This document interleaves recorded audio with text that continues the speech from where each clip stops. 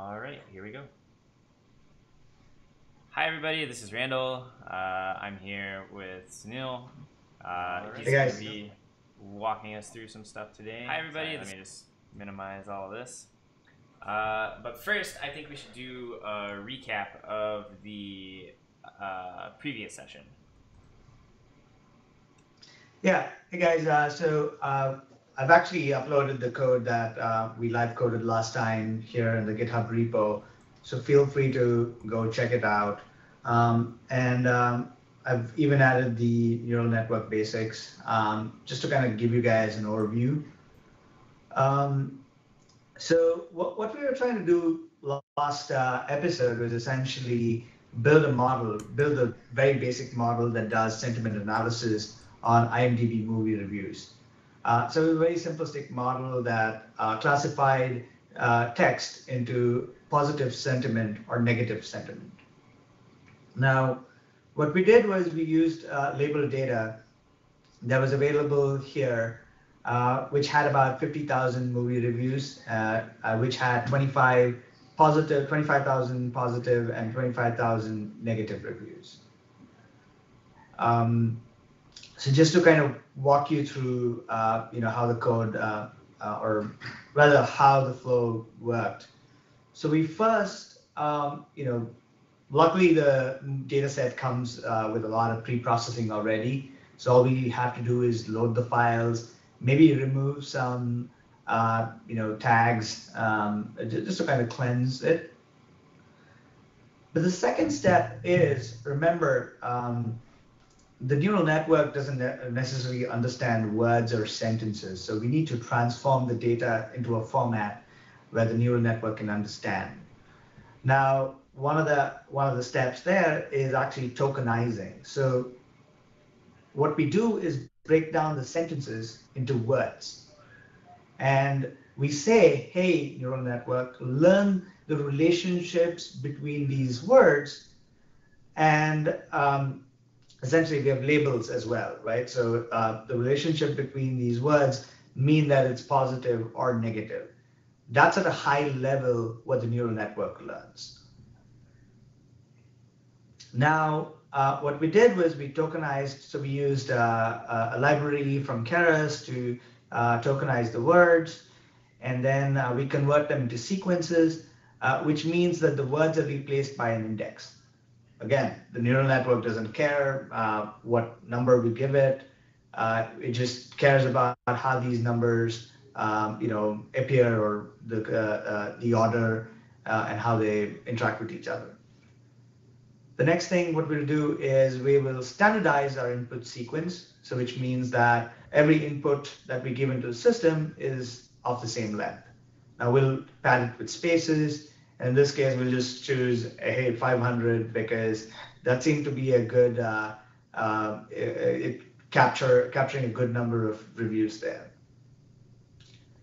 We then we basically have two different arrays. One is our training array, and the other one is our test set.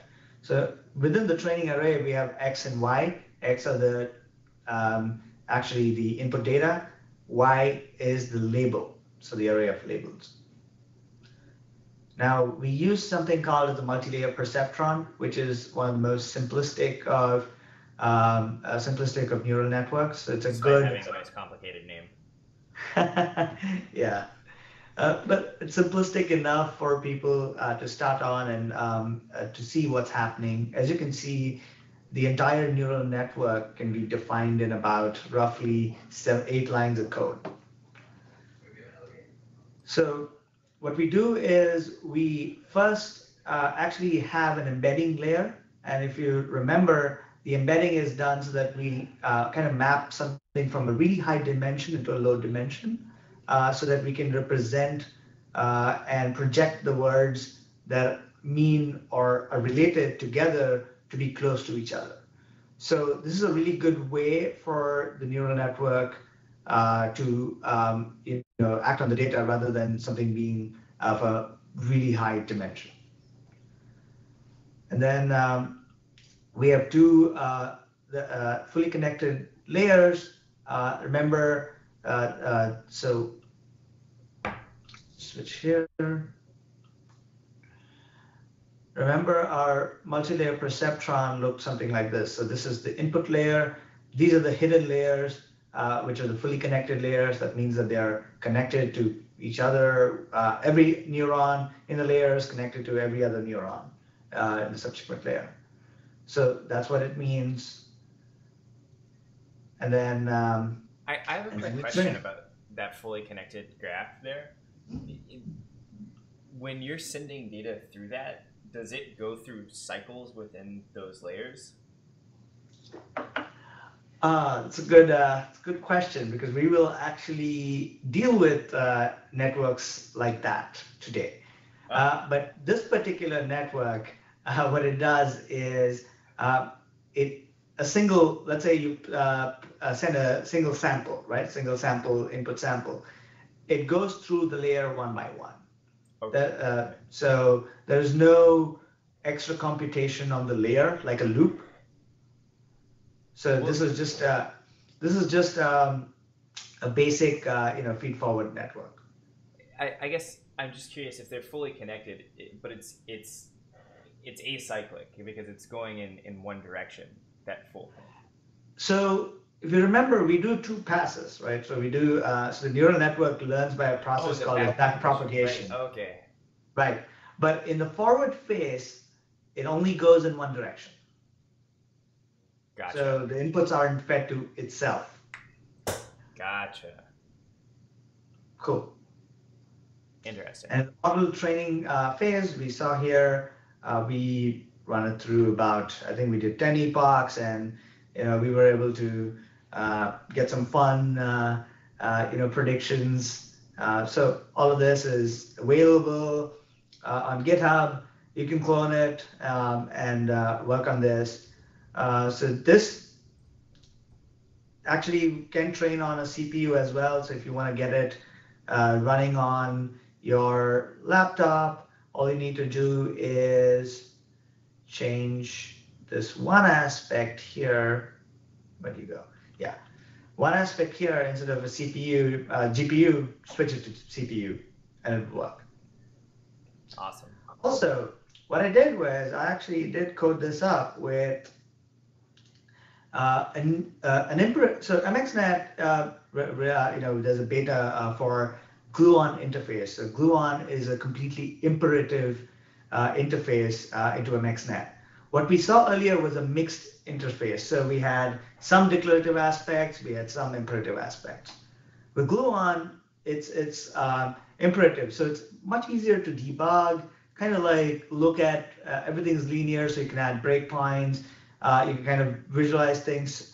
So it's more programmer friendly, to say the least. I guess it's more within the developer mindset, right? Because you're going in this iterative method rather than this mathematical model. Correct.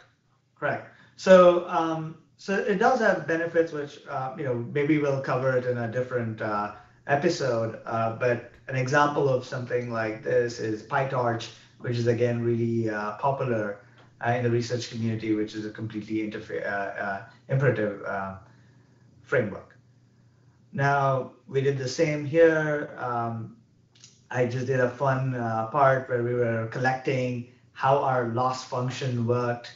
And this is kind of what you want to see is with every epoch, you want to see your loss decrease, because that's when your network is learning.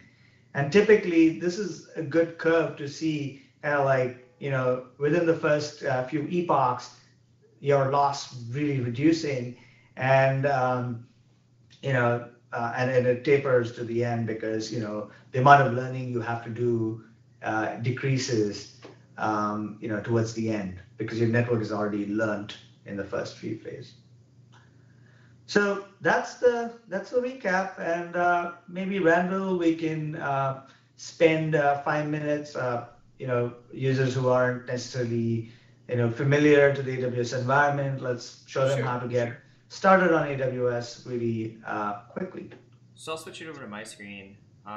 Okay, so those of you who are in the chat right now or on the stream, out of curiosity, how many of you, if you've used the deep learning AMI, send an emoji, let me know that you've used it. If you haven't used it, you can also say, LOL, what is the deep learning AMI? So let me know that this is called 1.5 factors of authentication, by the way. What I'm going to do is hop over into the EC2 console, and I'm going to spin up an AMI, an Amazon machine image, and I'm going to spin it up on a fairly sizable instance, and I'll probably use spot pricing. So if I go and look for the deep learning AMI here, you see I have a couple different versions. I've got the AWS version, and I've got the Ubuntu version. We'll go with the Ubuntu version today, or? Yeah, we'll go with Ubuntu, yes. It's more developer friendly. Easy to get all your packages. I'm personally partial to Yum and CentOS and all of AWS. I agree. But I had my CentOS days. I spend more time in Ubuntu these days, frankly. And I think today we should go with like a G3 16x large. Sure. On the spot market, sure. Why not? Request spot instances.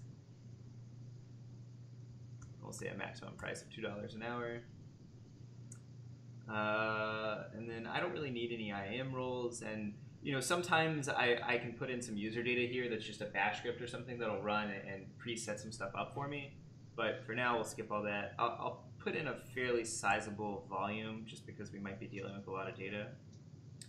And then I'll just add a quick tag. I'll say name is going to be LOL machine learning is cool. Actually, I'm going to call it Skynet.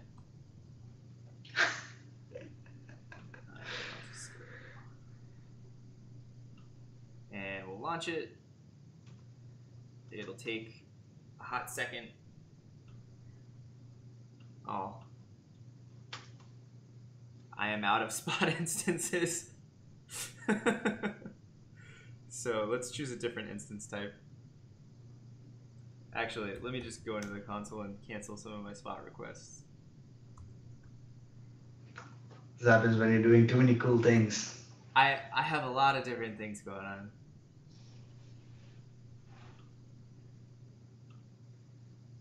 It might just be that instance type isn't available. So let's go with the G3 4x large. Yeah, anybody in the chat, let us know if you've done deep learning or some cool use cases that you're trying to solve. So this will take a hot second to provision. It shouldn't take too long. And the advantage of the spot market is that it will go with whatever the current price is of the market, but it won't, capacity not available. No. I guess people are really using these G3s right now. Let me switch to another region. Sorry. Learning.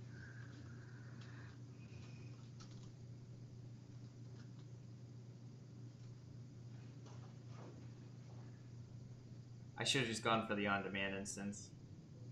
Yep.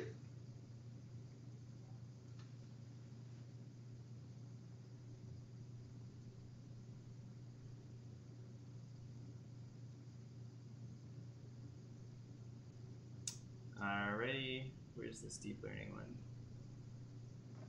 And I'll just go for the G3.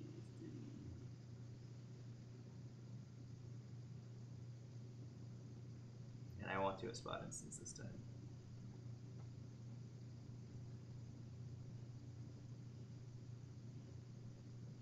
I'll add the name, Skynet West.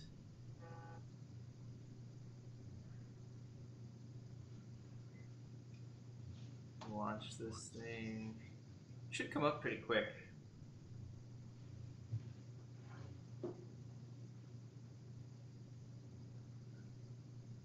The spot market is great, but sometimes gotta go with that on demand. Okay, so this is up. All right. While you wait, you want to switch the screen? I'll start with let's start talking about what we have. Sure. The instance is already up, actually. It's really fast.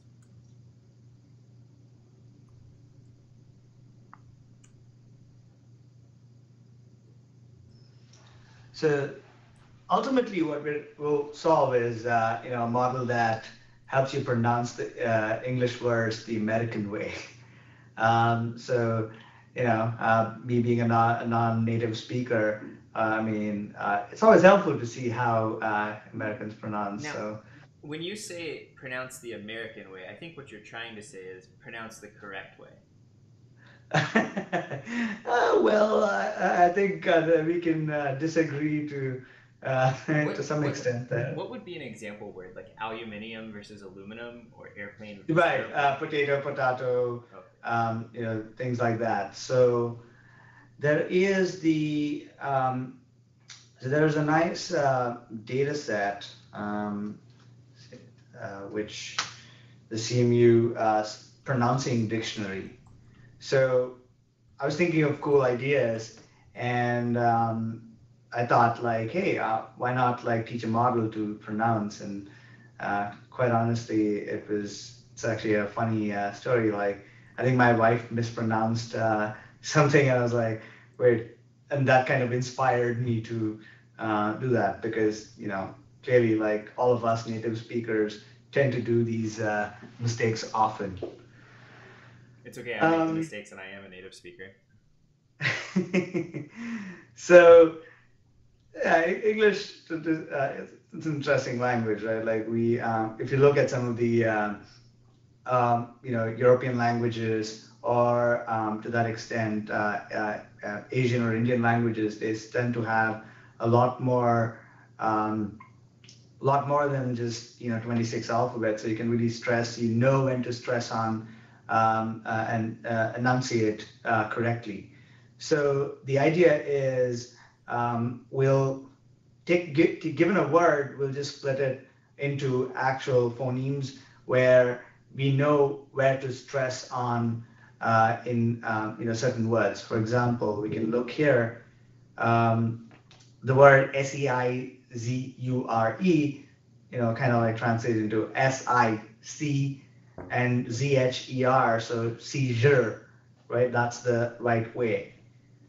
So this data set has about, I think it's about, 134,000 words. We're going to use that to train other words that it might see, which is not in the dictionary. I mean, the dictionary clearly has a lot more words.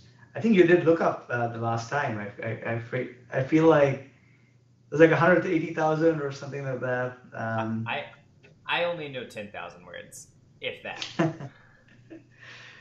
So, yeah. So we'll use this data set to create that model. But before that, we need to actually learn a little more in terms of how to construct a basic model that does sequence to sequence translation. So before we jump into that, can you just define what our input goal is and what our output goal is? Yes.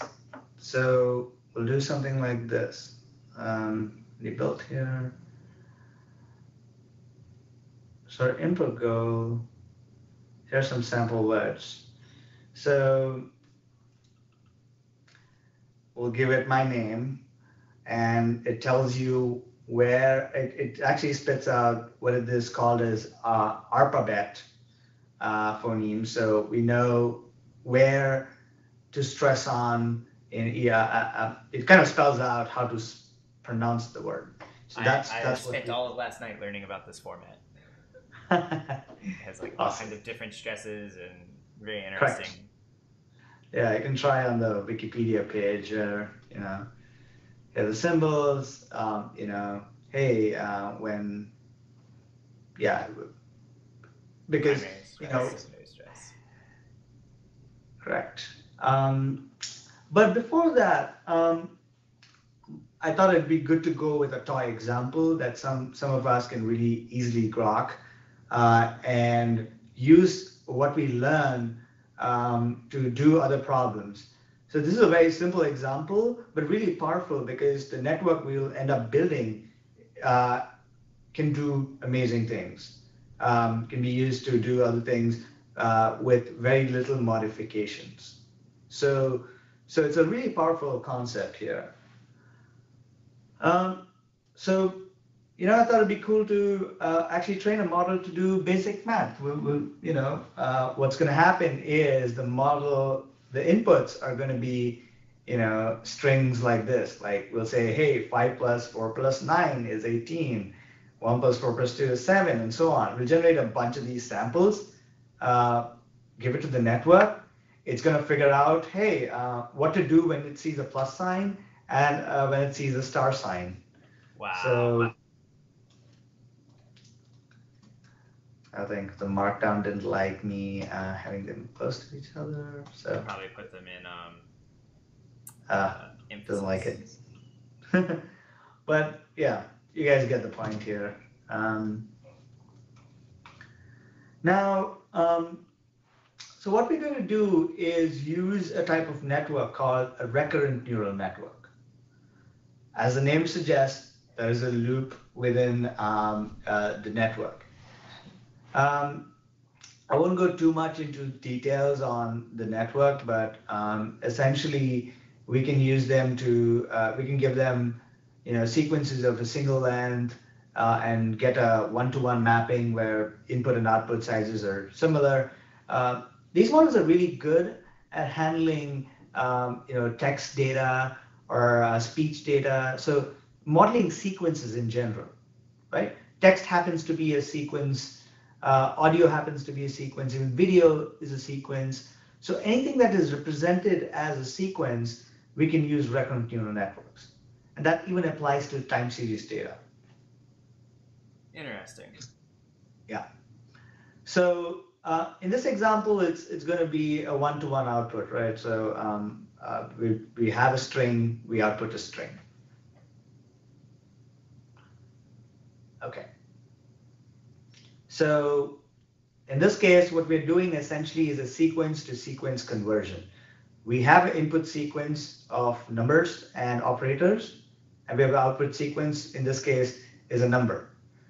But remember, the model doesn't understand, the numbers, right? So all it knows is when it sees 1 plus 2 is each character individually,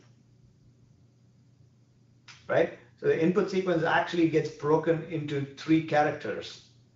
It doesn't really understand the numbers, and I'll dig into that a little more. So let's say we had 4 input sequence. In this case, it's ABCD, and we're saying, hey, it maps to WXYZ. Some arbitrary mapping, right? So we can have the network learn just by giving it, specific input sequences that, hey, A corresponds to W, B corresponds to X, and so on. So it can learn to do the conversion without us explicitly telling it to, hey, this is how it works. Questions so far, Randall? Nothing in the Twitch chat. If you guys have questions, I am a little flummoxed, but I'm waiting to hope that I become less flummoxed. I think other people might be waiting as well. Okay. You know what? I think we'll start coding and then go to the whole encoder-decoder concept. Okay. Okay. So as we saw, we can do language translation, image caption, sequence conversion. We can do things like that with this whole concept. Okay.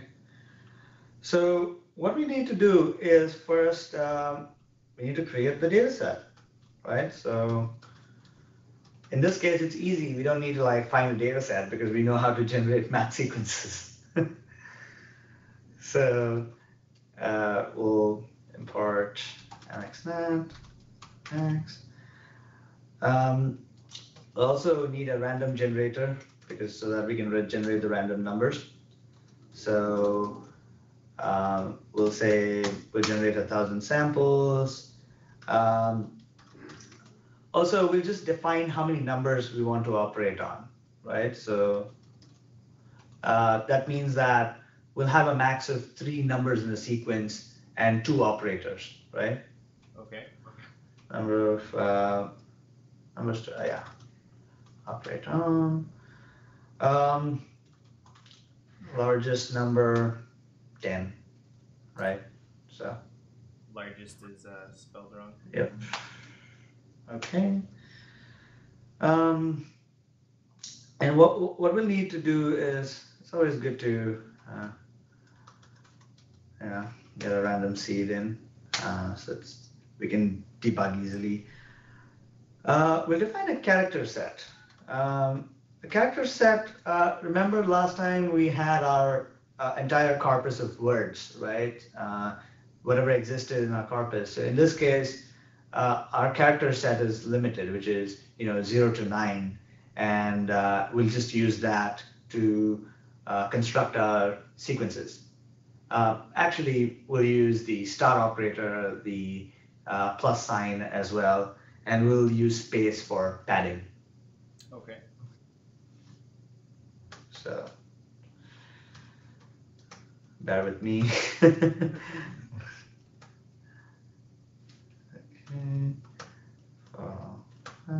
In Vim, you would have generated this with a quick yeah. 0. I mean, I could have written a program to do this as well, but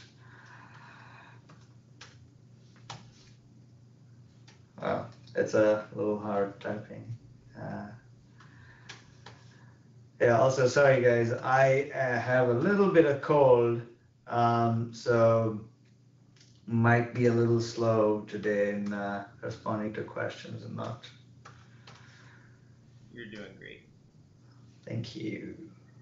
Do we need, we don't need equals, right? Because we're just passing in the input. Right. Okay. Yeah, because the input and output is separated, separate, right? So we'll have a different arrays. So it's not parsing it. Gotcha. If we were generating it that way, then yeah, we would probably need. If we were passing in the samples that way. Correct. So input. 1 second, sorry. You can keep going. Yeah. So guys, we're going to do input sequence length. Now, this is going to be like, we have 3 numbers, 2 operators. What's our maximum size? That's going to be 8.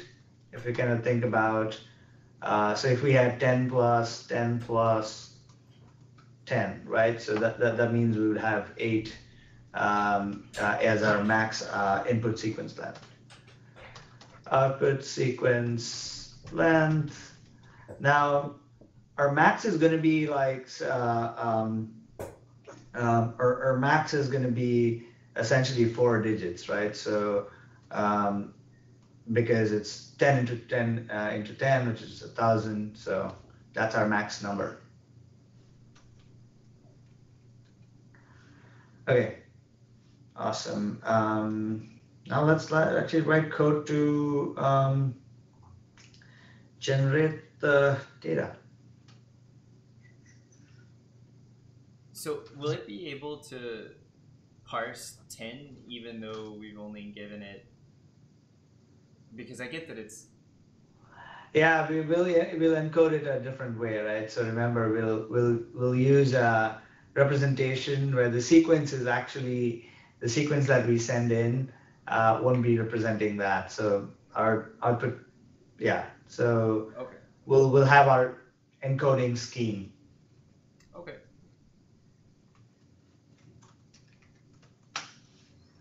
Okay.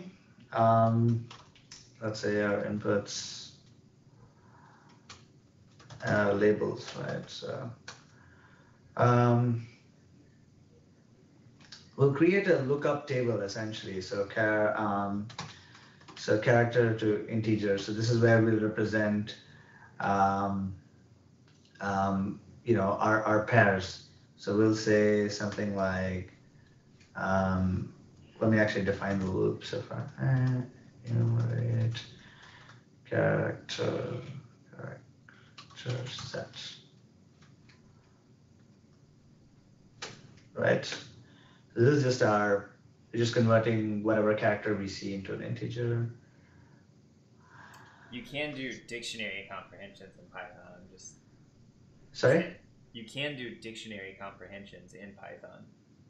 Yeah, there's different ways. I don't know. Sometimes we all have our own syntactic quirks that we get used to. Okay. So we'll actually take something like yeah, I've declared the same one, but it doesn't matter. So n samples. Now what we'll do is we need to generate the numbers, right? So for some range, so n numbers. So we're going to generate 3 numbers, right? So we're going to generate the 3 numbers, and it's going to be at random. So we'll do random.randint, and we'll do 1 comma the largest. Right. 1 because we don't want, we don't want 0 in there. It doesn't really help us with addition or multiplication, right? So we skip 0. Okay. So we have, for simplicity, what I'll do is we'll just take a single operator. So we'll not do mixed operations. So we'll not do like 3 plus 2 into 5 and so on, because we can get to that, but in this case it's simple. So we'll just do a choice, and we need to compute the RHS, right? So we'll say LHS is our input sequence, RHS is our output sequence. So we're trying to compute that. You really could just call eval on that, right? Yeah. I'm gonna do. I'm gonna do it. I'm just gonna spell it out so that people. Gotcha. Yeah. Up equal to addition.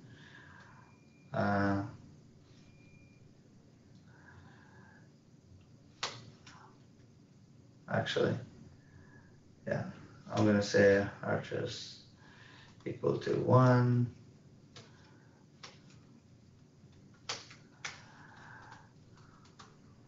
Something like this, right? RHS. Sorry, this should be LHS. Yeah. Right. Wow. Okay. And now what we need to do is convert this into a string. The LHS is a number, right? So what we'll do is, because we need to convert it to a string and look it up in our lookup table to get the corresponding index. So that's what we'll do. So we'll do something like str of L for L and LHS. And then we'll convert this entire thing into a string where we need to connect the numbers, right? So let's say we have generated 1, 2, and 3. We need to say 1 plus 2 plus 3 or 1 into 2. Can we just do opt.join and then LHS? Yes. So we'll do exactly. So we'll do. I don't think you can do opt.join, right? Like op is a string. I can't do this. Can I? No, you can do opt.join. Okay, we'll see. Yeah, op is a string. It should work. LHS. That's it. So, but we need to pad.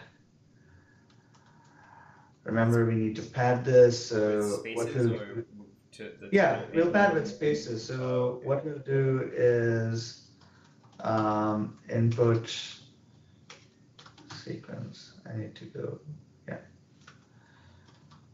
comma the string, right? So this should do that.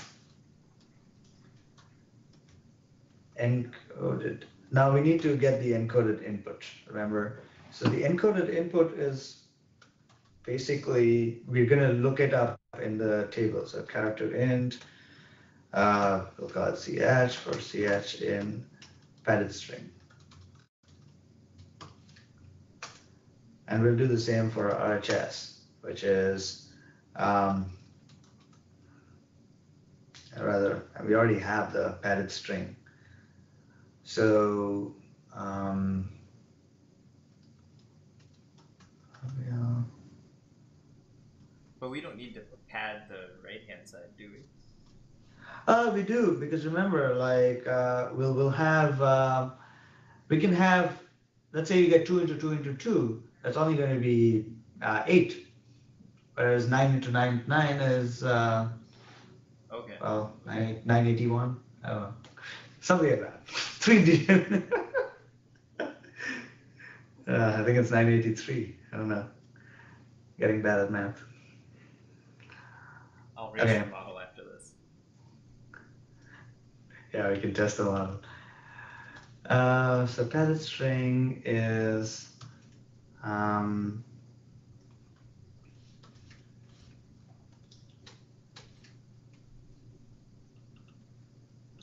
just gonna copy this.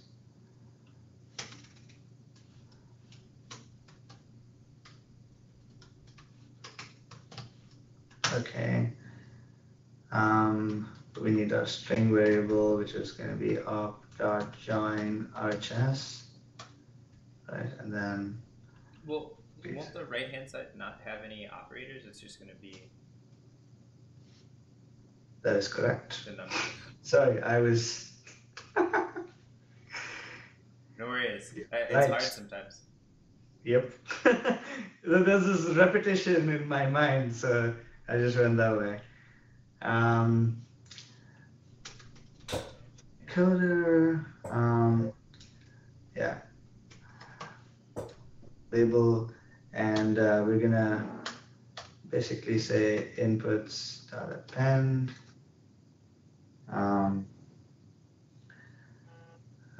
encoded inputs.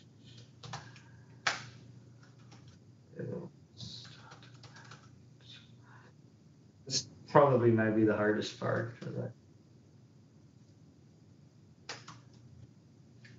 Right. And then return inputs, labels. Let's just.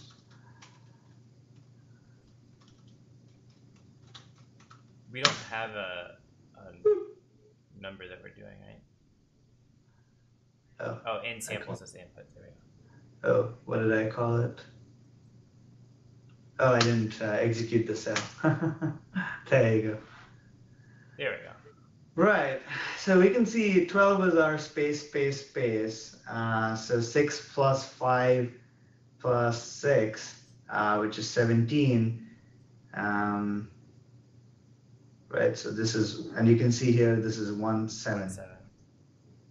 Right? Yep. So, okay.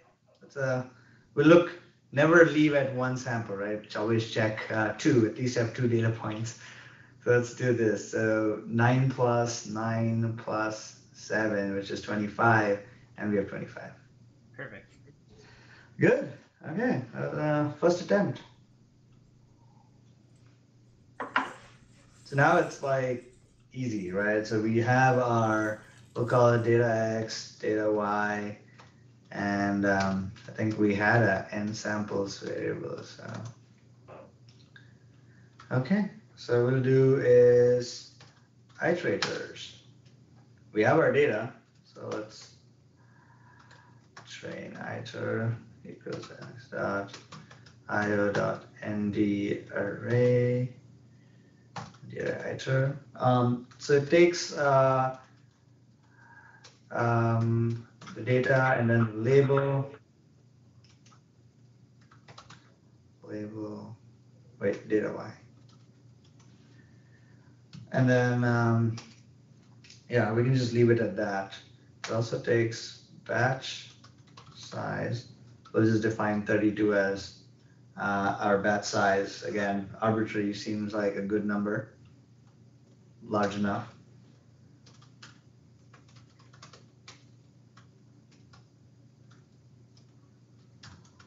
Do you just arrive at that batch number from experience from building these models? Just instinct. I just think that 32 is big enough.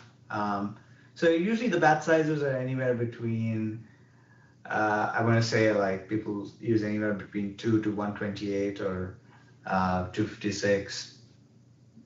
There are larger batch sizes as well, but we'll just use this. I think I lost you, Randall, but can you still hear me? Yep, I'm good. I turned off my camera for a second. I'll be back. Okay. So we'll do train iterate out. We'll just print how our label and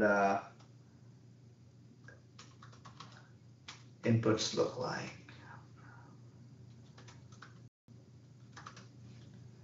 Okay, so nope, doesn't like it. Index 7 is out of bounds for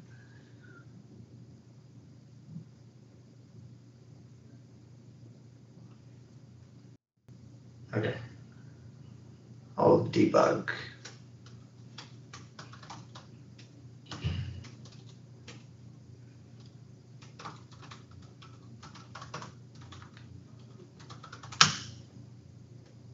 Oh, yep. You see what the error is there? You see the error? It says list attribute has no attribute shape. Yeah. So. Oh, NP array. Yeah. Oh. Yep. In the list Yep. Really need to deal in NumPy arrays. There you go. 1,000 samples. Input is of 1,000, 8, 1,000, 4.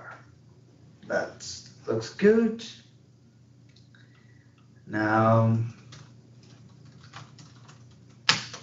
okay. Now comes the model magic.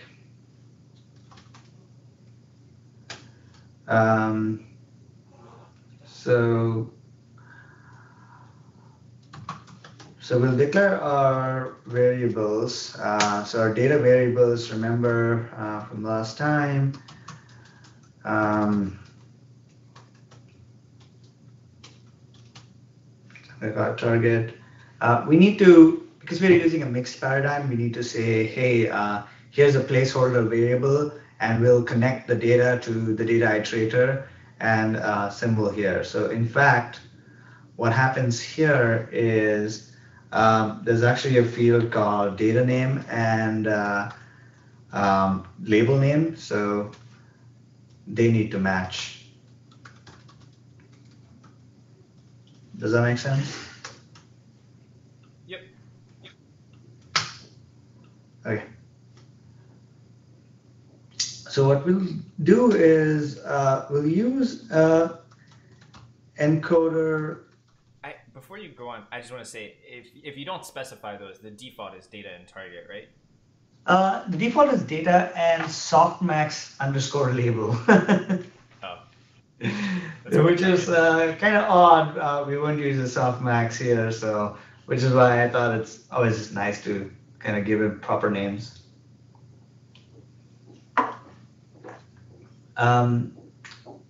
Okay, those are just syntactical things. Now, the network we're going to use is going to be an encoder-decoder network. What that means is we'll give our input sequence to this variant of the recurrent neural network called as an LSTM. Stands for long short-term memory. Now, as you might imagine, right? Like with when modeling sequences, there are dependencies that maybe really we usually look at through a window. There might be dependencies that fall outside of that window, right? So the context may have been a couple of sentences, apart, or the word you're referring to maybe 5 words away, and your window size happens to be 3. Does that make sense? So uh, there's a network that was proposed to kind of mitigate this exact problem, which is called an LSTM, which is long short-term memory. What this does is an LSTM basically has let me actually maybe pull. Let me get a screen. All right. So an LSTM has a memory cell. What it does is it keeps track of things that are important and forgets things that are not important. So the network learns to keep things that are interesting and important. And what's the kind of deciding factor and what's important and what's not? It depends on the data that we feed it. So it looks at the sequences, it knows what might be interesting and what um, might not be. So the network learns that. But there's a problem here, as you might see, right? There's a loop. There's a loop in the network, right, with recurrent neural network. Now, which means that, just as we know with recursion, like, well, when does it end? So what, with LSTMs, when we train LSTMs, what we do is we have a process called as unrolling the loop. What we will do is, based on the number of, the whatever the sequence length that we feed it in, we'll unroll it that many times, so that we convert a looped model into a linear chain, right? The length of the linear chain is determined by the sequence length, essentially. So we're basically calling the recursion to a certain depth and then Correct. taking Exactly. a sequence of calls. And, Yep. Okay. Yep. Okay. They do that in the C compile in GCC. They do some sort of loop unrolling sometimes. Yeah. Loop unrolling. Yep. It's pretty common. I mean, your compiler will do that for short loops. It doesn't make sense to kind of jump to a different context. So, yep. All right. That's a good analogy. Feel free to use it. Sorry? Feel free to use it in the future. Yeah. Okay. Encoder input sequence. What it does is it converts this input sequence into this encoded state. So in some representation, so the encoder now has mapped whatever it has learned into this magic state. Now what the decoder does is it will take the input sequence from the from the encoder, and also the state that it has, and it will use both of these things to actually come up and predict what the output is. So this is pretty magical in a sense. What we're doing is transforming the data from one dimension to and storing it in another dimension, or in a learning state. Now we can decode it in any format. So for example, we can feed this images, and it is going to learn how to represent images and convert the image representation into something completely different. Like we can convert it into text, or maybe into audio, whatever we desire to. So is this kind of stuff how you can do translation from one language to another? at a very simplistic way? Yes, absolutely, absolutely. So we can certainly, so this is exactly the basis in which we do what we call as neural machine translation. So translating from English to French or French to German, we can use the basic concept that we learned here. And it's basically keeping some sort of internal representation of the state before it Yep. executes whatever your specified output is. Yeah, yeah, it learns. So I've shared some links as well, some text. So guys, feel free to kind of get a little more into what that's all about. I'm going to focus mostly on code so that we get our network going. So we'll have our first, we call it STM1. We'll use XSIO.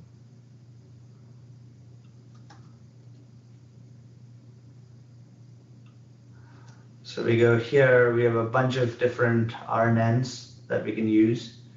And I'll just use one of the friendly RNN implementation called fused RNN cell. And it's only GPU, it's only GPU supported. It's just, I won't get into too much details, but it's pretty efficient. So we'll use that. So fused RNN cell. Sorry. So the number of hidden nodes will be equal to essentially the batch size. And we'll say prefix. We'll just attach it with something that's readable, so that when we visualize, we know what's happening. So there's a variable called get next state. So essentially, we're trying to chain. We're trying to chain all the inputs. So the get next state is just essentially creating a chain between all our input sequences.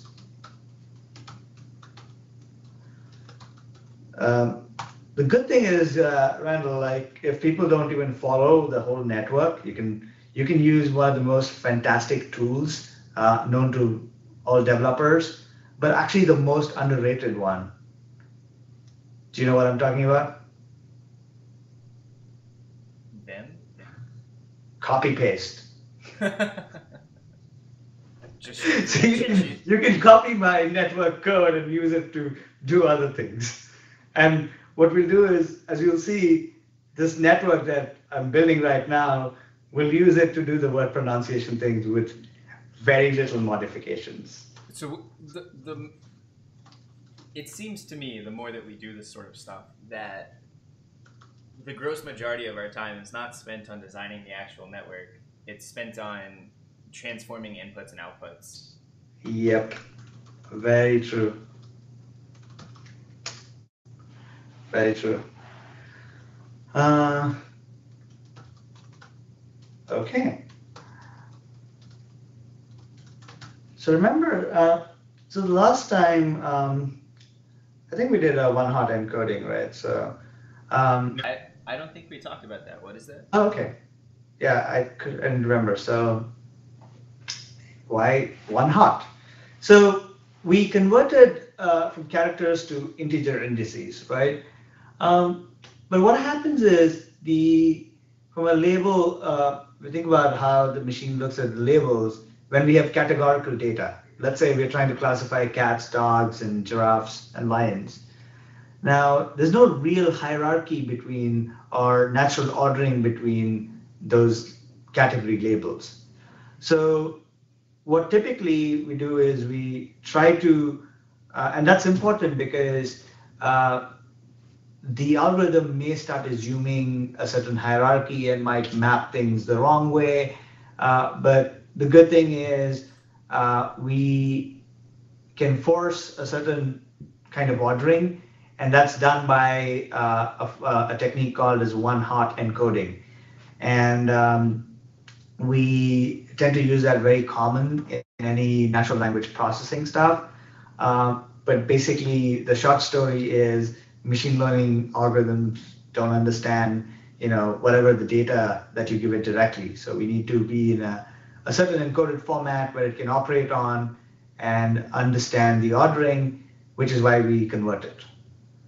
So one hot encoding, I'll give you an example of what it means.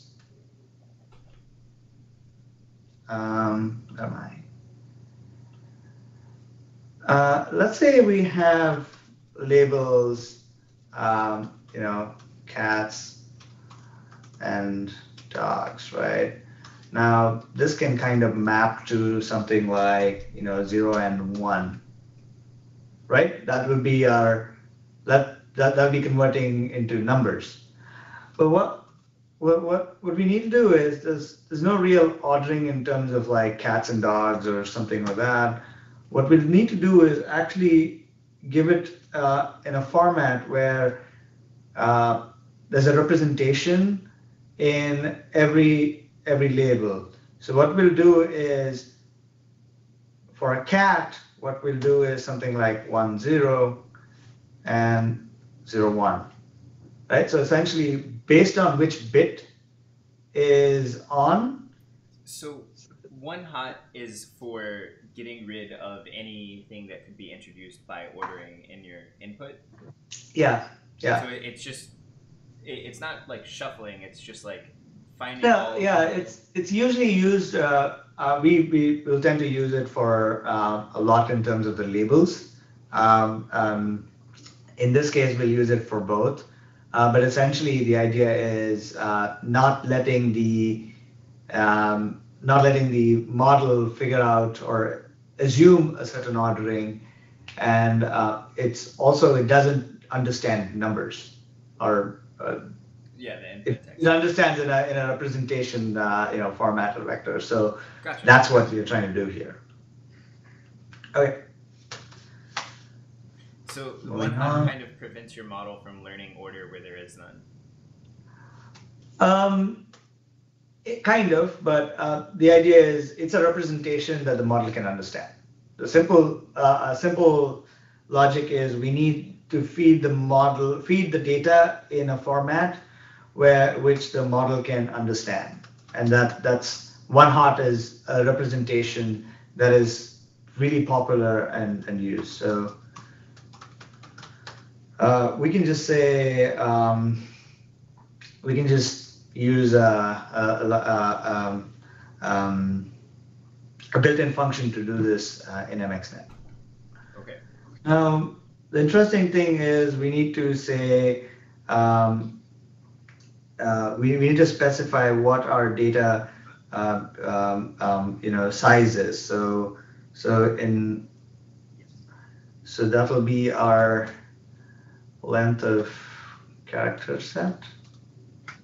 The variable name, but that's it. Are you okay?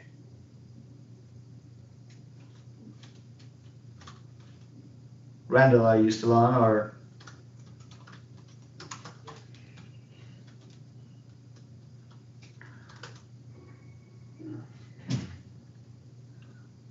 Let's see. Okay, Randall's grabbing something. I think I'm still on, so all right. Once we do the one hot encoding, we just need to make sure we have it in the right format so that we can feed it.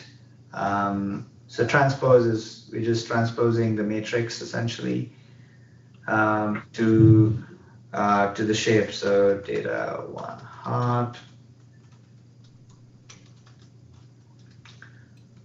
Don't worry too much about this for now.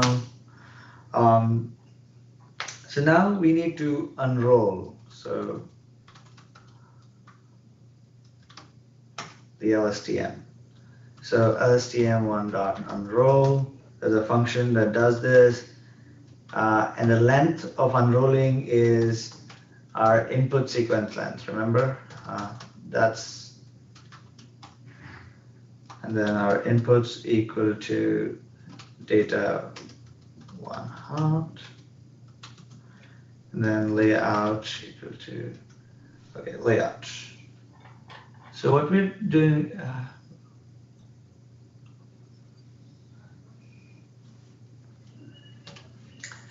so we have different layouts when we represent the data. So it's like NTC, TNC, and each stand for. So N is the number. Yeah, I was just reading. N is the number is the batch size, T is the sequence length, and C is the number of dimensions. Correct. In the hidden states. So batch size. And are the different outputs because you might want to access the data in different ways? Correct. So we just need to match the shapes. I mean, it really doesn't matter the ordering as long as it's consistent throughout. Right? So T represents the sequence length. So we're just going to say N is the batch size, C. So that's just the shape of our data. Like our ND array will be shaped that way. That's all we're saying. So if we change this to NTC, we'll need to change how we transpose here. Yeah, so that's kind of essentially what it is.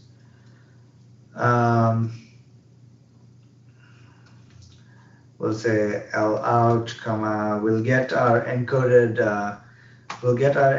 state from the first unrolled loop, essentially. So remember this diagram? We get our encoded state. That's what we'll store there. Encode state H for hidden. So a lot of this is a little, I'll come and explain maybe later if we have time, but essentially we'll unroll the loop, we get a set of sequences, but what we need to do is essentially match the shapes that we feed in. So our encoded state may not be exactly in the same dimension as our here in our decoder input sequence. So we need to make sure they match. And there's a symbol, there's an easy way of doing this called broadcast. So let's say you have an array of dimension, five. It's a one-dimensional array with 5 elements, and you have another array that's a 5 into 5 dimension. You can't do there's a mismatch in shape, but if you want to do operations, the best way to do it actually is there's a function called as broadcast. So you can actually convert the 1D array into a 2D array with essentially replicating the same shape. Okay. And what do they fill it with? Same thing. Just the same data? Same data, yeah. Okay. Broadcast to state. So just going to pick the first encoded state and the shape. So we need to give the shape. So the shape would be our output sequence length here, because that's what we want out. Just indicates don't mess with the other states. Now we'll do the decoder part. So let's call it decoder out and L2 STM2. I just copy the same thing here. But we want to use the input sequence length here, right? So we need to use the output sequence length because that's how many times we want to unroll the decoder part. Make sense? Yep. So our input is the encoded state, the hidden state. This is just if you're going to do encoded state H, you have to add a D on the line 3 lines up. Oh yeah. Thank you. So we'll just say so we'll just reshape the output so that we can send it through a fully connected layer, and the fully connected layer kind of maps everything from a very high dimension into a dimension where we want to deal with. So it will be a fully connected layer of essentially, all the data, the entire data dimension that we have. So decode out, comma, shape. So shape, generally, what we'll do is we need to shape it with the batch size. So just getting batch, a -1 that indicates that just leave everything as it is. Okay, so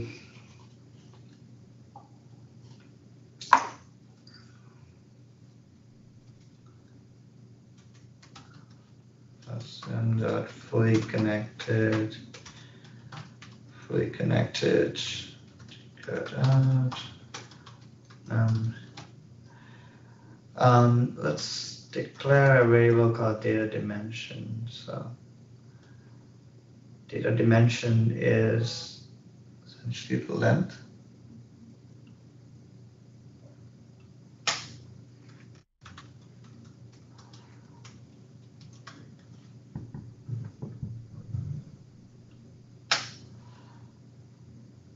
Okay.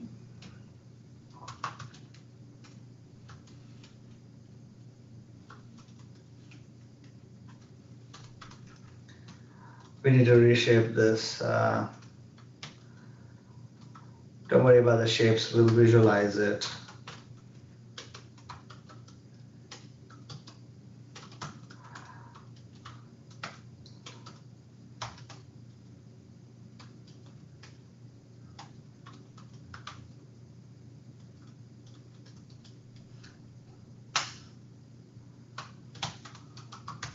And we'll transpose it so that it's in the transpose. We'll transpose it so that it's in the shape of. Yeah, the output where we want. So I'll do Wisplot network output shape equal to. So we'll just give it a dummy array. So what we'll say is the data will be in the shape of batch size, comma, this is our input, shape of 0. Okay, data dim is not, I thought I did that. Oh, it's here. Okay, there you go, we have the graph. So each input sequence is 8, and 13 is essentially, you know why it's 13? I'd like to take a guess. Padding? I don't know. Huh? I don't know why it's 13. What is 13 in our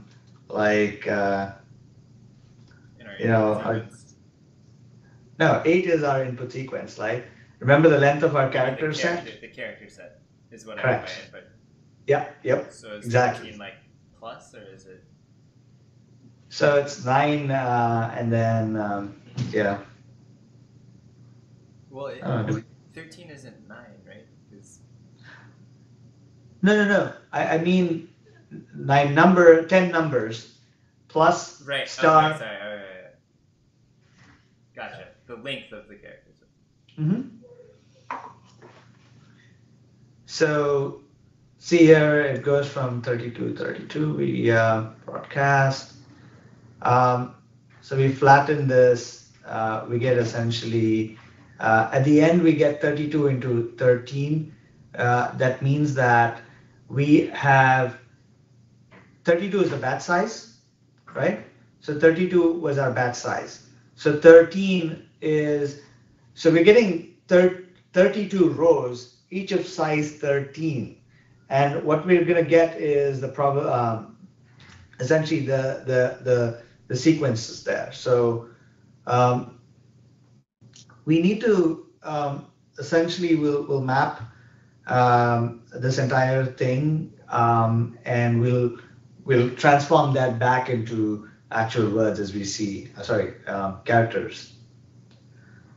So we have our network, but also we need is a loss function, right? We need something that is going to compare when the network goes bad or makes decisions. We need something to compare them, right? Hey, what you have is not quite correct. So you're off by this amount. Now that loss function is where the gradients get calculated, and the backprop through the backprop process, you get, hey, this is the delta, I need to change the weights, and so on. So, Okay. so we'll define our loss function. In this case, is the loss function just going to be to call, does this match the right-hand side? Yeah, I'll just spell it out in this case. So there are loss functions that are actually inbuilt. I'm just going to spell it out so that people can actually see. So what we're going to do is use a log softmax loss function. And I'm going to stay off math.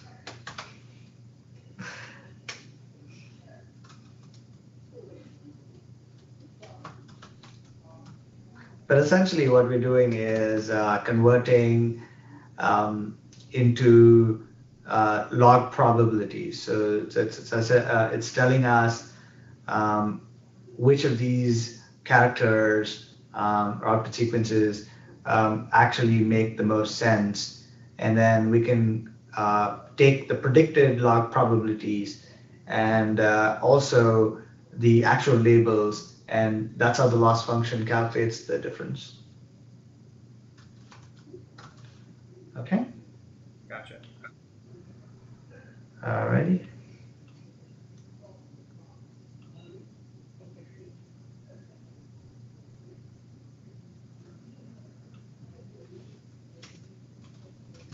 So let's declare the MXNet module.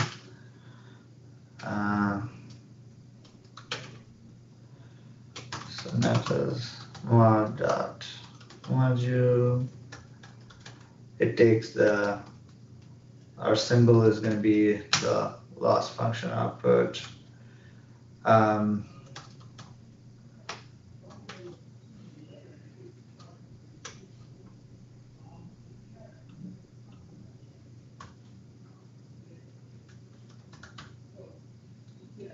So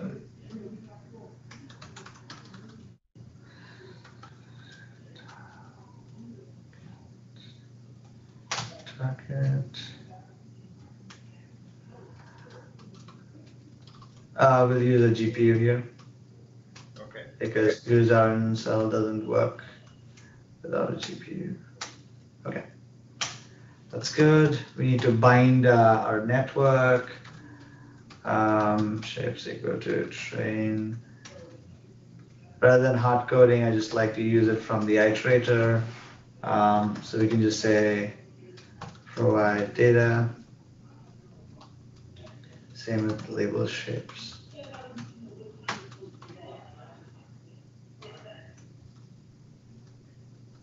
So we need to bind this so that essentially we get an executor that we can get things. Where is train iter coming from? Train iter? Yeah. Did we already make We remember we declared it here. Oh, I the see. iterator. Yeah, okay. Okay. Now we need to initialize the parameters. So this is initialization of all the weights, right? So I mean, this itself is a hot, research topic, but typically we just end up using Xavier initialization, which is like the most common one, rather than using random. So if you start at random places, then you're going to take time to kind of converge. So Xavier initialization is actually a pretty good one. A lot of people have end up using it. It's just kind of this default thing.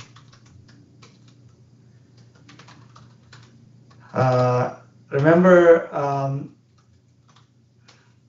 think we did use Adam last time. So the whole concept of finding the gradient, we had to walk down like a crazy landscape, which looked like the Mars,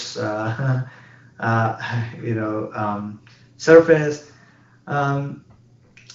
So we'll use an optimizer that does this for us. We'll just use Adam, and it does come with optimizer parameters, and what we'll use is the learning rate, which is essentially the steps that we take. It's essentially the steps that we end up taking. Like what's the rate at which we go down the hill. I think you might have one too many curly braces at the end there. After 1e minus 3. Yeah. Thanks to syntax highlighting. Okay, now let's train.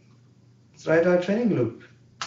Although we can use the fit function as we did the last time, I thought it'd be cool to, kind of spell it out here, just to kind of so that people learn, like what is, rather than calling a magical function, what's happening, one by one.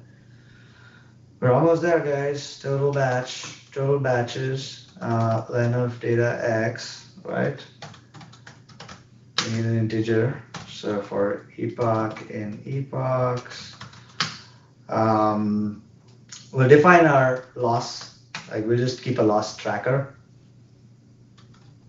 Remember that we need to go through each of our epochs, so we need to reset our iterator, and then essentially for data batch in enumerate train iter. So I'm getting the so we have the module has many it does have a fit function. It has many different sub-level functions as well. So you can use it as a high-level API or break it down. So you can just do the forward pass. You can just do the backward pass. So you get really good control and flexibility on when you're doing really nice optimizations or doing some crazy things that you want control. So in this case, I'm going to use the API forward backward, which is going to do both the forward and backward pass for me.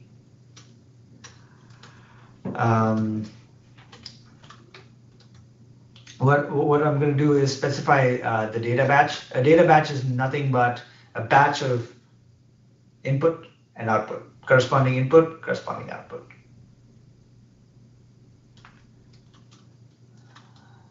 Data batch.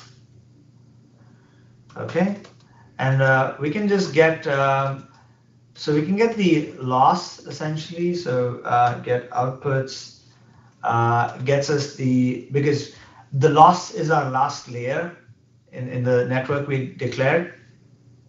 So we can just do we're just getting what the loss function is. So loss is a scalar, so we'll just use a scalar. So average loss, let's compute it per epoch, right? So we're in the we need to compute the losses over each batch. Make sense? Okay.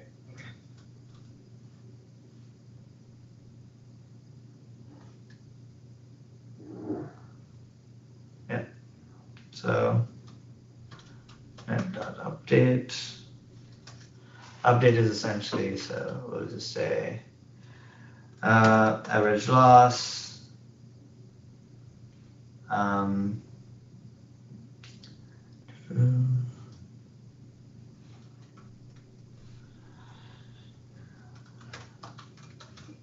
Yeah, we just normalize it. We don't need to, but okay. Let's actually print our epoch, and we'll print our average loss. We'll just format it. 7.5.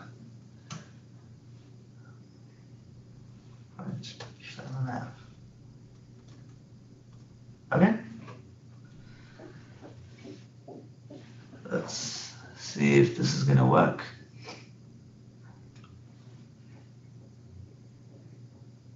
Okay. Nope. Cannot find axis. Oh, I think I have the syntax wrong.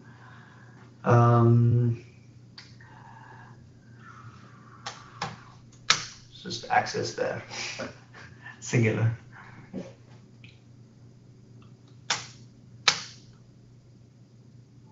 Uh-oh. That's not good. Sick ball. Data X is not defined, so.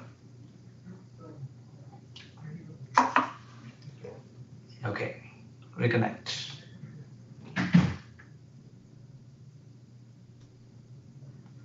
Let's just execute from the start.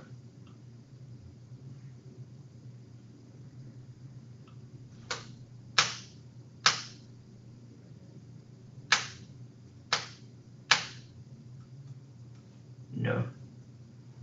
Okay, so. Are we? Is data X being built inside of a loop or something? Yeah, I think I'm changing something somewhere.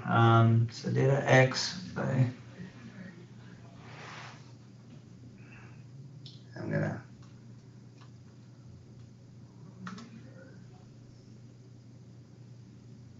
If you press escape and then J and then delete, it'll delete that visualization if you want to look at it all at once. Oh.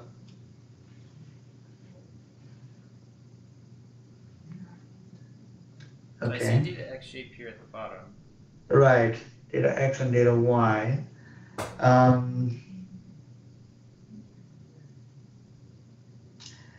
It's something silly. I'm just gonna look at the log.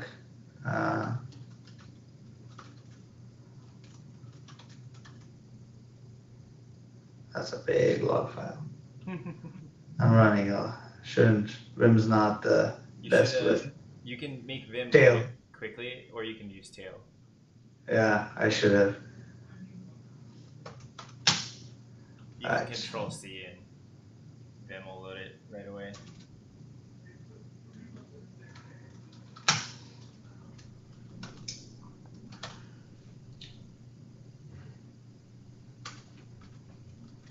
Okay.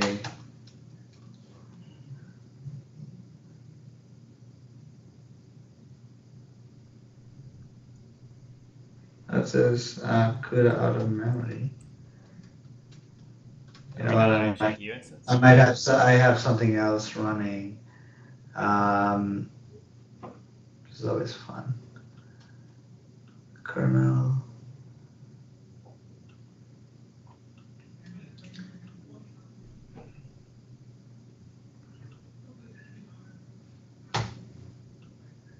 I'll try that. Okay. It's the only thing I can think of. Okay, that's better. That is better.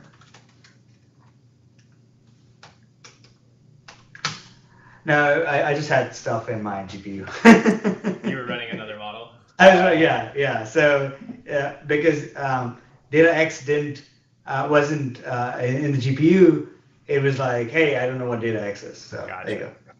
So yeah, I mean, that model seemed like it changed very quickly. For people, just run NVIDIA SMI. You get this nice little graphic, as you can see. A lot of stuff in my GPU. Like you can see like these three things, which are about 4 gigs and 2.5 gigs each. Yeah. Interesting. Good thing is I have 8 GPUs to work on this machine, so. All right, I don't need this. See, that's looking promising. Look at that, right? Like look at that cost function, right? Our loss function goes all the way down. Excellent. Right? I mean, it's still reducing, but we just ran it for 100 epochs. Let's give it a spin. Let's see what our model's learned, right? Let's give it a spin. To actually speed up, I'm going to copy some stuff over Randall. That's fine. Because we still need to do the other demo. I'm hoping that's we can just take the same module, right? Yeah. So hopefully, I think it's good. Get data. Let's see. Nope. Generate data. Is that called generate data? Yeah.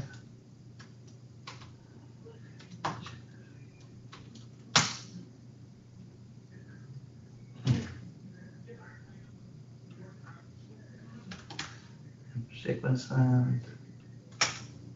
There you go. Aha! Look at that. 396, 280, and 210. Yeah, see? That's the wrong one. It seems to do addition fine, but multiplication it kind of falters a little bit, right? So maybe our input didn't have enough multiplication. Yeah, I mean there are a few things, right? There are a few theories. One is we only ran it for 100 epochs, right? But also our training sample was less. So it always it's a good, like I only trained it so far to see that hey, our network is learning, right? Like this is a good sign that it's getting a lot of things right, but it seems like multiplication's not quite okay. So it can mean two different things. More data is always good. So you had that instinct. So let's go with that instinct. So let's make it 10,000. The good thing is like, look at how fast it like trains, right? Like it's like boom, boom, boom. Like each epoch like is. Look at that, right? Remember, we went to like 0.4 with our loss with like 100 epochs. Now we are here at 10 epochs.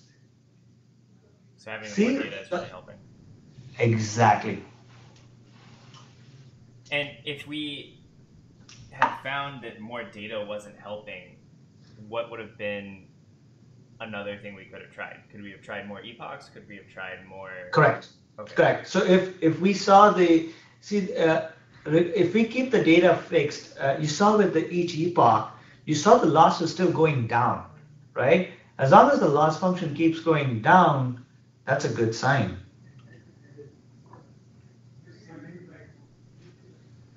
Okay. I think we should be done in a minute. Questions?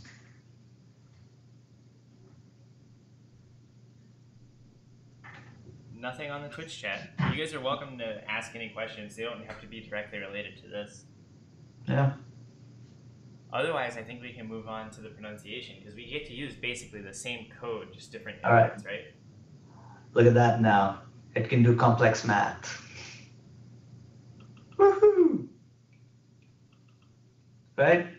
It's getting the multiplication right. That's pretty cool. And here, look at this. We've got all 100 correct. Teach the computer to do math. If you think, I just want to take a moment to appreciate the fact that it only takes 3 or 4 transistors to do basic math. And here we have, well, actually, I guess it takes, if we consider 3 digit numbers. Many, like, I mean, the gates, but There's a difference, Randall. That is actually coded. Those are hardwired to do, Right. bit flips. Here, the network looked at something and it figured out, hey, when I see a plus operator, I need to do these kind of steps. When I see a star operator, I need to do these kind of things. So it derived its own rules. Correct. So it's just like a kid learning, well, this is what I need to do. This is, it's not using a table or it's not using a formula to actually compute, but it's actually learned the formula just from looking at the patterns. So it's learned the pattern. No. Okay. All right. All right, guys. We'll have some fun here.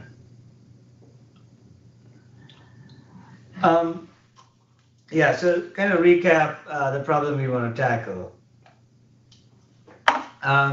We will teach, essentially we'll teach a model to go from a word to phonemes so that it's easier, or it's telling you where to enunciate and actually pronounce the word correctly. Okay, so we'll use our the data set from CMU called the CMU Pronouncing Dictionary, has 134,000 samples. What we'll do is I found a few characters that are not needed. Like there are certain words with braces in them, and that's essentially certain other enhancements. So I cleaned that data set and just used something simple. So our data set looks like this. So the words look like, a, so on. Right. And their corresponding, phonemes look like is ah, and a. Right? Notice the EY2, like a, like the Y. So the 2 indicates more stress on the Y. A. And AAA is triple A. Those kind of things tend to throw off the model, but it's fun to have that anyways. We have about 116,000, close to 117,000 words. We need to define a character set, correct? So what I did was I parsed the entire file and found all the characters to represent. So the data set, maybe we can look at the data set really quickly. What's it called?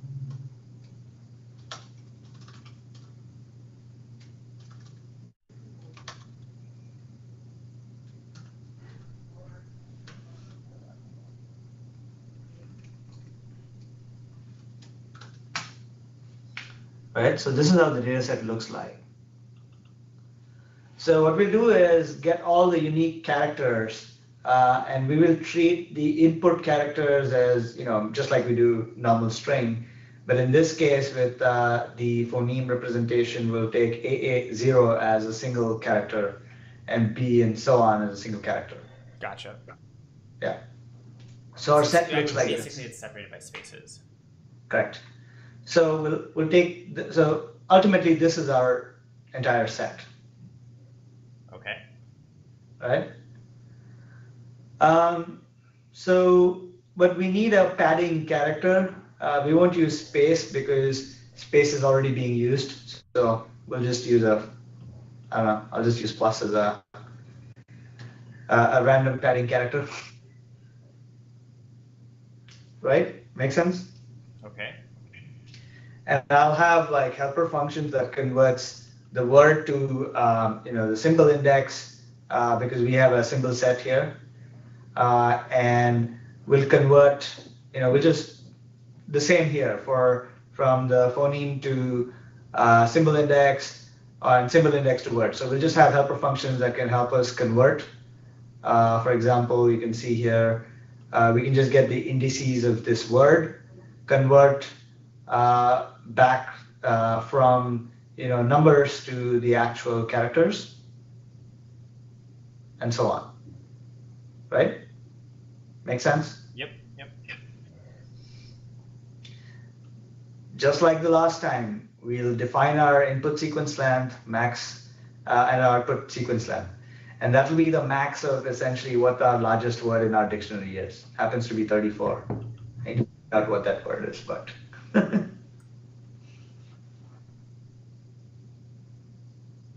Following so far? Yep, I gotcha. Okay, the next is padding. We need to pad, so helper function. So essentially, we can give it to word here, and then it'll pad it. For the phoneme style, there's a padding logic. We can probably end up using like regular expression. I did this on the plane, so I did a little bit of an ugly loop here to do that. I could probably squeeze that into a single line or 2 lines with regular expression, but well, internet was not working on the plane. Here's a sample. So, AA is AA, right? Like that's, we saw that. So that seems to be okay. Now, what I'll do is we need to shuffle the data. It's always good to shuffle your data, and rather than having them batched together, like it's always good. It's a good practice so that the networks it's experimentally proven that the network will learn faster. Also because when you kind of average things across things that are a little different, you're bound to get better results rather than having certain things that are grouped similar and taking an average there. There's a lot of skew. You can introduce skew. So I have a little helper function that helps me shuffle both our training and label arrays together. Okay. Sounds good? And then we, just like last time, we'll define our iterator. Cool? Yep, gotcha. Okay, our data dimension is again our symbol set, which is, I don't know, 170 something numbers. Okay, our batch size is 128.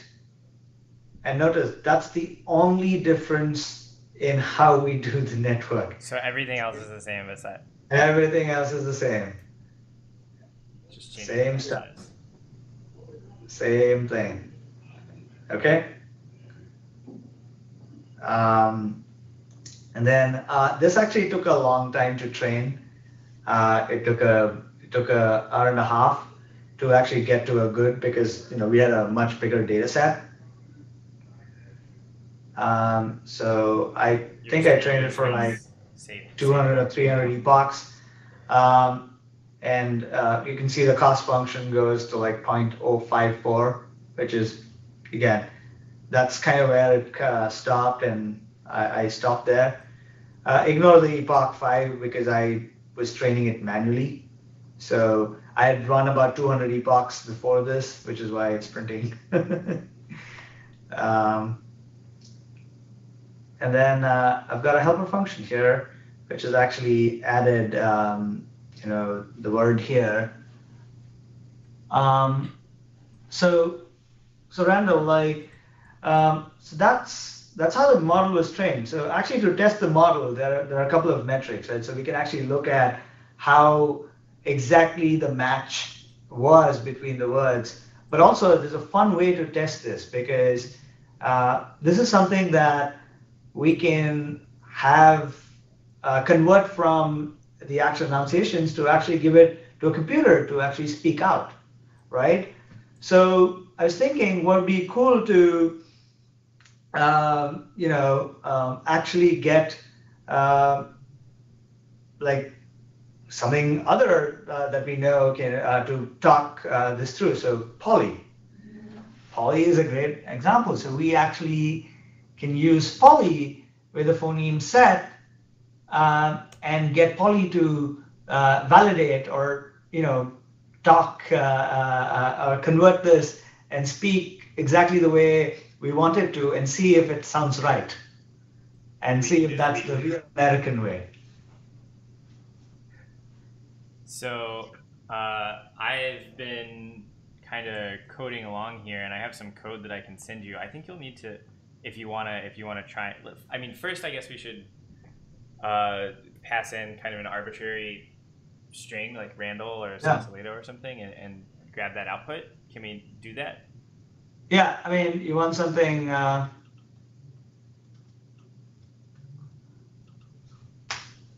You want something. Why don't we try Twitch chat? Or just Twitch. There you go, Twitch. Okay, so then, do you have? Can you like pip install PyAudio or brew install PyAudio, something like that? I can. And then I will send you some code that will convert from, because this is coming out in ARPAbet, so I'll send you some code that will send this to IPA, which Polly can read. Now, I'm going to switch over to my screen for just a second. Sure. While I install, why don't you go while I figure this out? I have this thing. I don't know if you guys remember this from last time. Basically, I'll make it listen on the AWS channel instead. So this will, I have to wait for it to stop.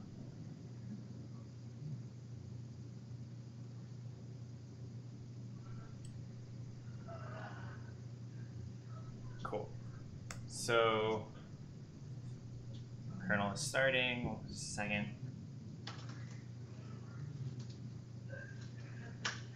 Come on.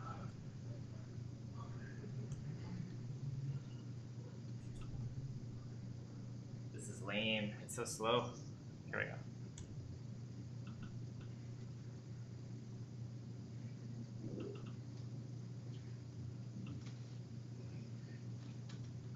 So I'm going to tell this to connect to the AWS channel, and then it'll just read out any chat that you guys send, and I'm going to play around with converting basically the CMU type input into the Unicode IPA type input. So if I type something in Twitch chat now, like, hello, my name is Randall. It should. Hello, my name is Randall. And that's just calling out to Polly and running something. But what we really want to do is something like this, where legit we pass in a type of SSML, and it will have something like phonemes, alphabet. Let me change my quotes here to be a little bit easier.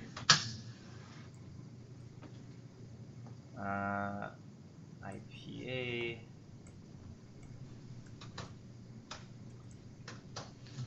While you're doing that, I'm getting Polly on the console, and so that people can do some easy testing. Yeah, let me actually start with the console as well. So,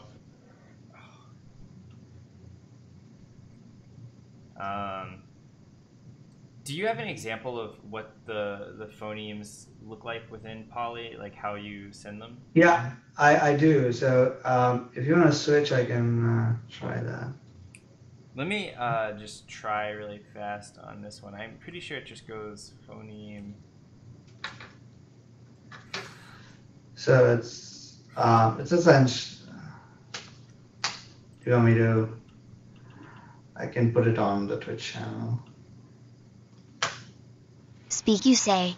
phoneme alphabet So you equals just a need to fill ph in the equals greater than pH twitch less than there. slash phoneme It's slash in there. speak. So,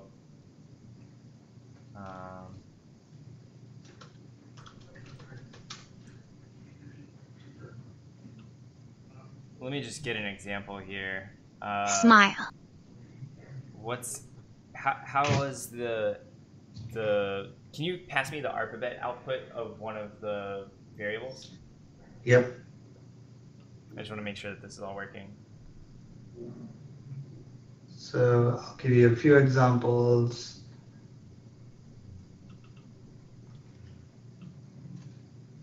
First, Twitch. Twitch, TWIH1CH. Let me try my name. Sunil UW0NIH1L. So I'll take Sunil since that's a little bit longer. And then we should try Twitch as well. So let me hop over into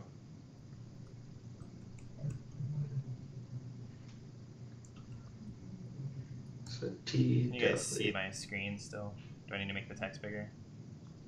So basically what I want to call is lexconvert dot convert from CMU to Unicode IPA, and then the text.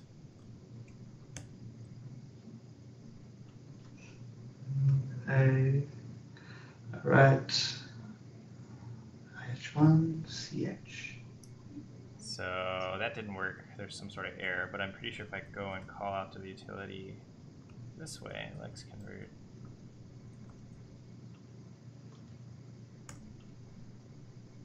Okay. So this gives me the IPA, and I can go here.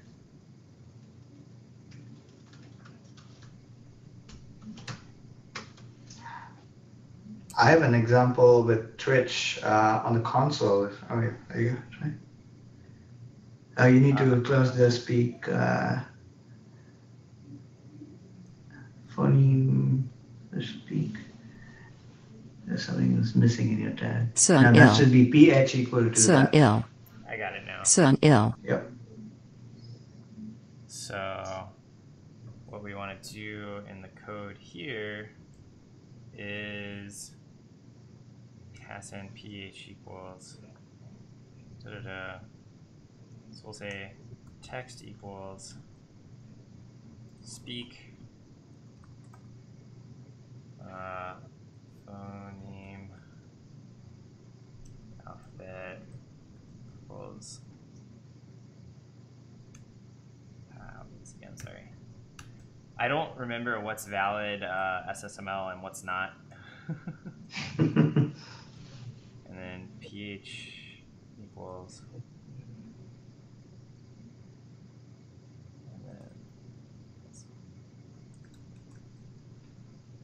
IPA and text. So we'll pass this in as text.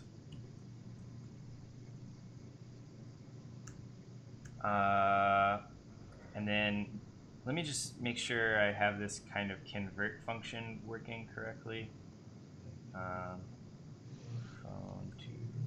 Phones to phones. I'm just gonna try and hit. I have an example and see if it's gonna spell out Twitch. Sure, go for it. Hello, gentlemen. I think the audio doesn't pipe in, I guess. It doesn't. Maybe.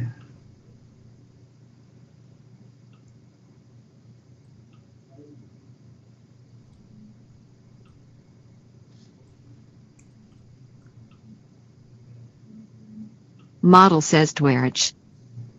Model says Twitch. I heard it that time.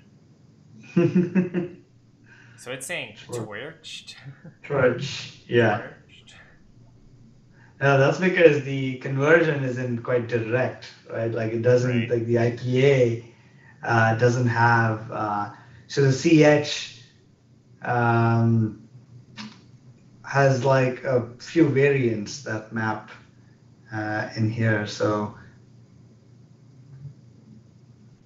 I want to see what depending upon, my tool gives out. Rather interesting actions here.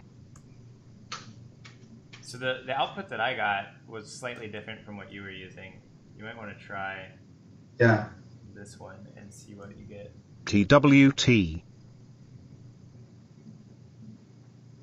I'll switch back to your screen for a second. If you wanna try using the text that I just sent in the Twitch chat, it's slightly different from what you have.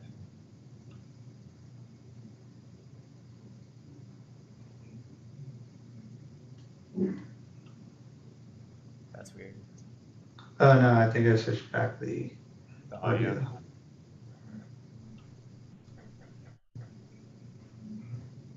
Model says Twitch. That's right. Okay. Model says Twitch. Twitch, So, yeah. Your conversion. Let me get this. Mine was a manual Wikipedia lookup. A little bit faster if we use some code to do that. Yes, yes, of course. I just have to get it working in Python, so I'm hopping over to do that real quick.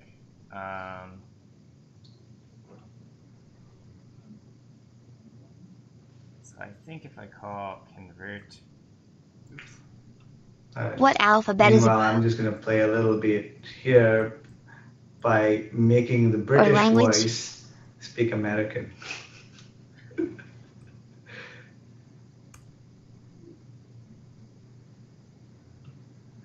Just for fun.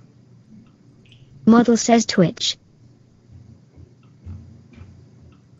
Model says Twitch. Model says Twitch. Not bad. I wonder how the Indian accent. Model says Twitch. That was very American. Model says Twitch. Yeah, that's good. What alphabet is IPA, David? Okay, IPA. I've got it working. Awesome. So what's the best way for me to send you this file? Oh, can you just like do it on the sample code? Let me make a gist actually, so you can copy it and include it. Yeah, so this is I'm modifying a library that I found online. The library is originally by somebody who I think works at CMU, and it's very much academic code, like extremely. So this is originally by Silas S. Brown, and it's under GPU or GNU, GPL. So we can modify it and work with it. Fellow AWS engineer PogChamp. So I'm going to send you 2 pieces of code in a gist right now. Let's convert. Actually, I feel like I had a better model, like with like 100 epochs. Like this model is a little off. A little off, yeah. It's strange. We can always try different models, so we can actually just say epochs. Let's see what models I have. Open. So I have a 200. So, Sunil, if you can grab the code that's here and put that in your notebook, I think that you will be able to take the output of your commands. All right. And https://just.github.com/ran-/3E399700475961CO55. That was annoying.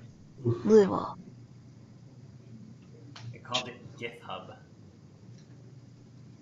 I wonder how Polly pronounces GitHub.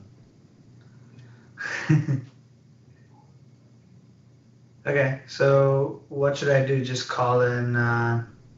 If you just take the Wow. here, I'll switch to your I should have screen so we just. can work I on it. should have. Yeah, it's a lot of work to translate between these dictionaries, but if you He just said GitHub. No, I should have just copied Saved it this and to a imported it. file. Yeah, I just copied this to a file and then just imported the function. Wow. Very long. It has, like I said, academic code. It has semicolons and three spaces of indentation. You can just save the lex convert pile to that workspace. Yeah. Lex convert.py. Oh man, like the scrolling is just killing me. Sorry. But then What? with PyAudio, what you'll want to do is you want to take the output text from your model and call lexconvert.py. And Okay. What's this file? I'm just gonna call it friend. Oh no. Am I on the screen? You are. You want me to put that away? Nope. That's just. Got a set paste. Yeah. Yep. I thought I had it, but. I'm gonna switch back to my screen and make this a little bit easier. I'm just gonna call my method speak. Hey, the animation is actually cool. You can control C that, and it'll stop. No, I did. I did. But it just. Wow. There's a lot happening with Vim. You know what's the here's a joke. You know what's the best way to generate random characters, like uniquely random characters? Try and have somebody exit Vim.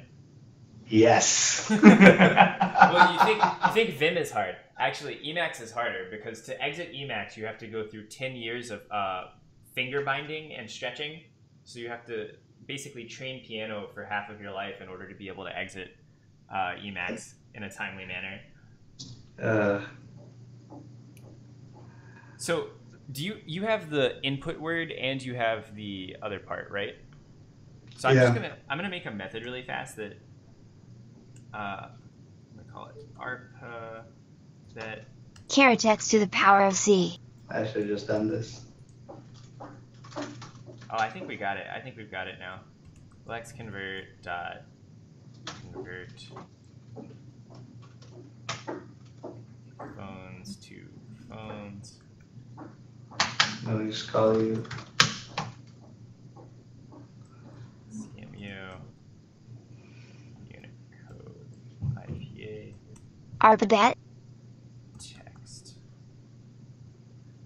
David MCO65 asks, what is Alphabet? Alphabet is the CMU dict output format, but it's not just used by CMU dict, except it is pretty much only used by CMU dict. It looks like you downloaded the version with all the GitHub stuff in it. If you go to the raw gist, it'll give you the just the. Randall, we are a little over. Does the stream stop or? No. The stream goes as long as we need to. But if you need to head out, that's fine. I can. Yeah, I think let's give it 5 more minutes. Yeah. Let's give this 5 more minutes. Yeah. It's too close. So if you call, I think if you just call like, I'll put it in the Twitch chat. If you just call that, it'll download the https://just.github.com/ran/3e39,749.b8d4e194a7c5/slash/raw/e920.3ff.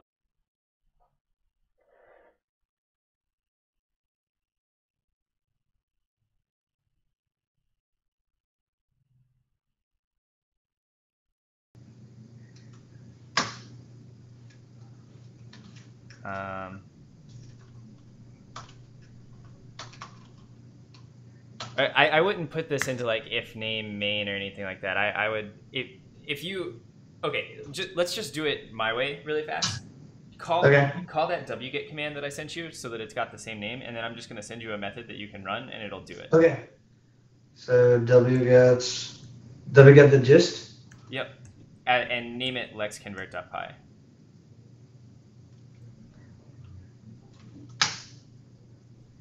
Okay. Done. Cool. And then I'm going to send you this method really fast. I'm just making sure it's all right. So IPA equals.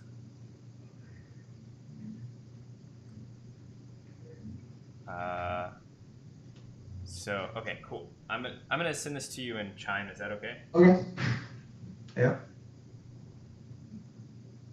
Chime did not like me copy pasting that much text.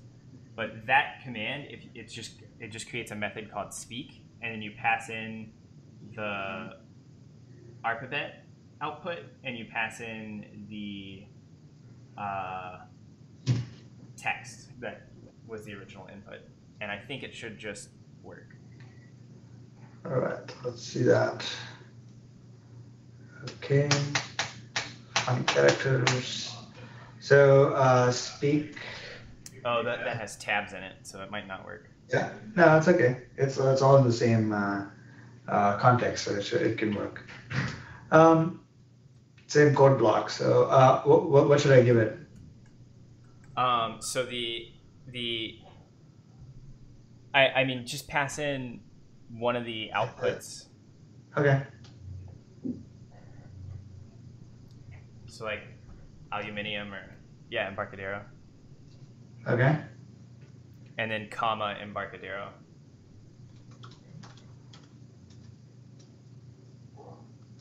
I don't think it does matter what we send. Okay. Okay, YSID, I think. Oh, there's if at the end of that line you have to put a new line. I'm sorry, I messed that up. I joined two lines together by accident. Oh, here. So where voice and stream are joined together. So, yeah, it's actually go one more down. Okay, now it's gonna. So I'm gonna just change my. I can just send it to you in Chime again with the right thing.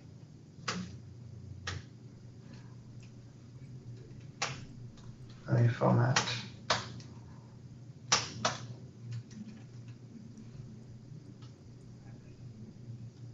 Are you sending it? Yep, I'm sending it now. So.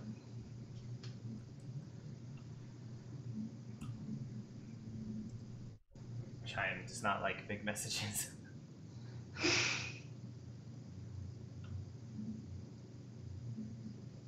Okay, response and yes, string.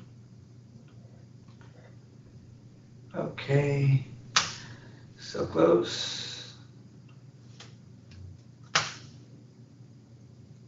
We haven't defined voice.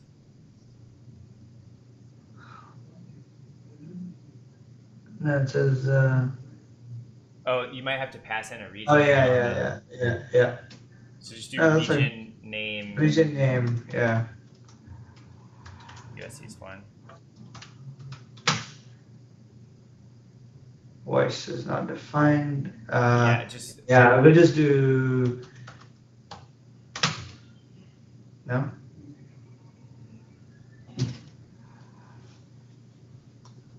Oh, it's lowercase SSML and not uppercase. Yeah. Thank you. Friendly error message. Invalid SSML request. So it's speak, phoneme, alphabet. PH none. So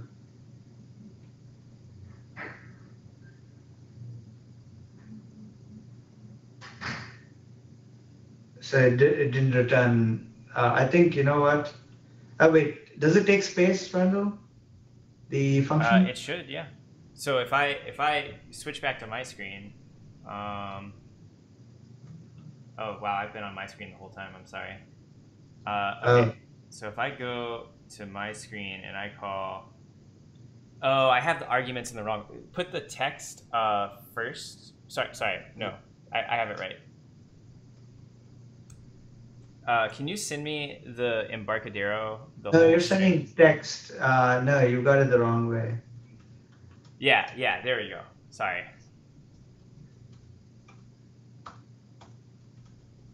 Okay. I mean, the text really doesn't matter. Yeah. Okay. Aha, that's fine. Perfect. Invalid SSML request. SSML formatting seems to be off. Oh, I'm not closing phoneme. If you close phoneme, it'll work.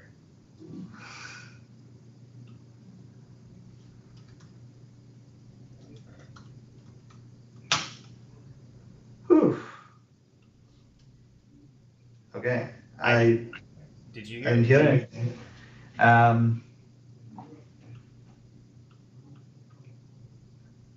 don't know how to type the audio here. Well, the pH is still showing up as none. no. Oh, yeah. No. Text.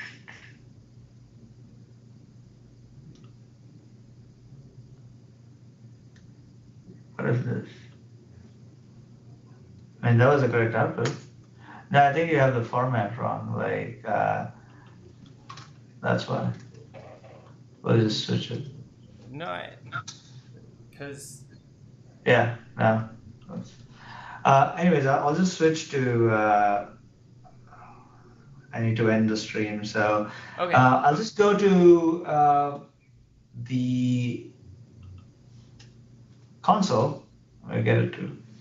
Model says Embarcadero. Not bad. Model says Embarcadero. Model says Embarcadero. Not bad. All We just right. have a voice. Model says Embarcadero. Wait. That's a creepy voice.